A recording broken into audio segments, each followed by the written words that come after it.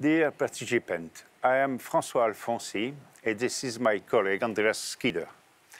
We are two of the three co-chairs of the Kurdish Friendship Group in the European Parliament.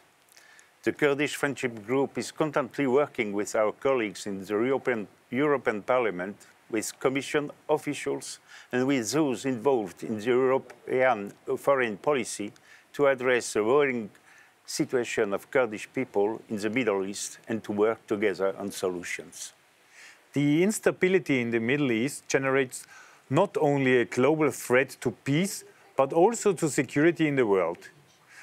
This was clearly shown during the terrible period in which the Islamist State has dominated parts of Syria and Iraq.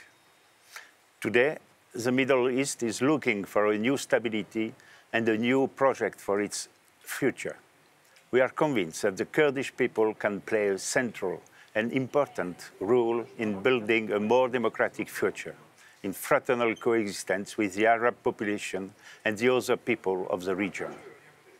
Tomorrow's Middle East must be home for a pluralistic society in which different communities can live in peace and quiet, and where all cultural and religious minorities and their rights are protected. Where democracy, freedom of expression and freedom of press are respected and women are recognized as an equal part of society. What does it take to achieve these goals?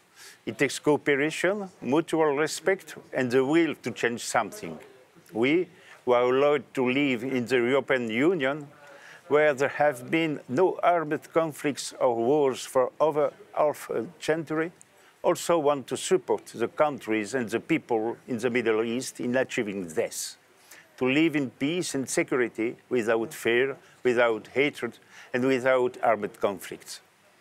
The current sanitary conditions, unfortunately, do not allow us to come to your Congress in Baghdad, which we deeply regret. Nevertheless, we are and we will be at your side to contribute with you to a safe, peaceful and democratic future in the Middle East.